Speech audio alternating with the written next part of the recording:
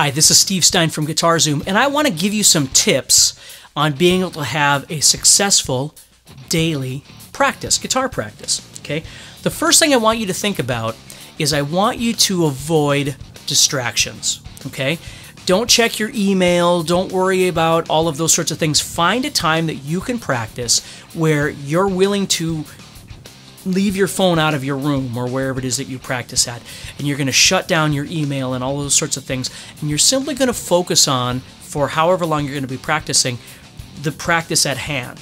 Okay, so avoid the distractions, and those distractions can be, I've got kids, even that sort of thing, where they know when my door is shut, I'm in here in my room and I'm practicing things, and I need to be left alone for that amount of time.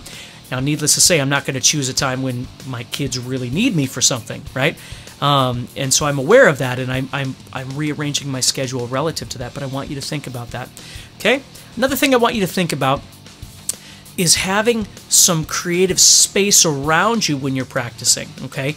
Do you have tab materials, or do you have accessibility to a computer so you can listen to some songs or watch, instructional videos, or do you have your guitars nearby you?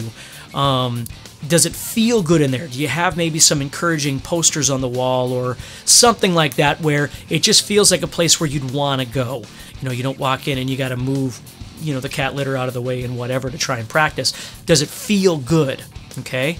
Another thing I want you to think about is having some creative time when you sit down and practice. You've got, your regimen of things that you need to work on every day, and I think that's awesome. But I also want you to think about, do you have some availability of time and materials to work on some creative things? Maybe something that you're trying to write, maybe some new materials that you come across, different things like that to keep you excited about playing. Which brings me to another point. You need to make sure that you keep everything that you're doing fun, okay? If you're not having fun with what you're working on, you're going to get frustrated and you're not going to want to do it. So that doesn't mean that everything that you do is going to make you laugh, right? Some things that we do as guitar players are frustrating, but when we can see results, those results excite us and they make us want to practice more. They encourage us to keep going. So, and I say this quite often, but I want you to think about when you're practicing to keep things fun, play songs, even if it's songs that you've played a million times before, or play things that make you feel good, whether they're exercises or scales or licks or something like that, but just something that gets you going, okay? Another thing that you can do that's really good is to stay excited about playing, and a couple things that you can do to do that is stay connected to guitar forums, music forums, things that like out on Facebook or wherever it might be, that keeps you excited about playing guitar. Go to a show, go to a concert. Watch concerts on TV, watch documentaries about players, get together with other musicians and talk about music. Just anything that keeps you excited about the environment is really, really important for you to do. So just some different things to think about. Another thing I want you to do is I want you to think about the length of time that you're practicing. Okay, if it's really hard to get a longer practice time in, don't make yourself feel bad about it. Okay, don't do that.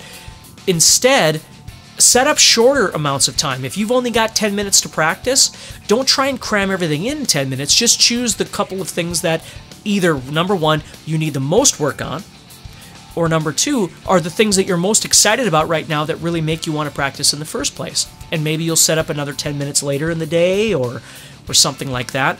But using your time wisely is really, really important in your practice. It's not always just how long you practice, it's how effective is the practice time that you're having. And another thing that you can do to keep things kind of moving forward with your daily practice is keep your practice regimen fairly straightforward or fairly simple. Okay, don't just throw 5 million things on a piece of paper and go, okay, I got to practice all this today, because you're going to feel overwhelmed. Don't do that.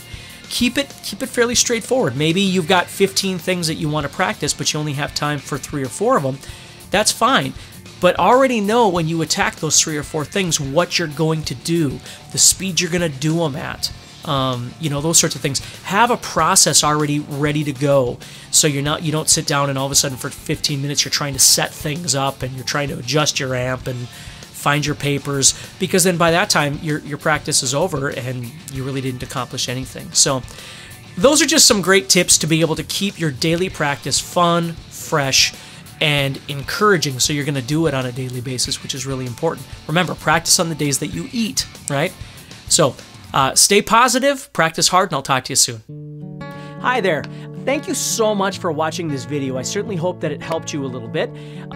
If you enjoyed the video, please do me a huge favor and either like it, subscribe to the channel, share it, or comment on it. Okay, that's going to help us out enormously. And then we can keep in contact with you when we have new material that comes out. And if you enjoyed the video, we've got some other videos over here that you can watch that might be able to help you on your guitar journey as well. And if you look up on the top there, you're going to see there's a little eye up there. If you click on that, we are going to be giving you a free gift just to say thank you for watching the video. And then if you'd like to follow us on social media, you can use the term @GuitarZoom and you can find us there. All right? So take care, keep practicing, and have a great day.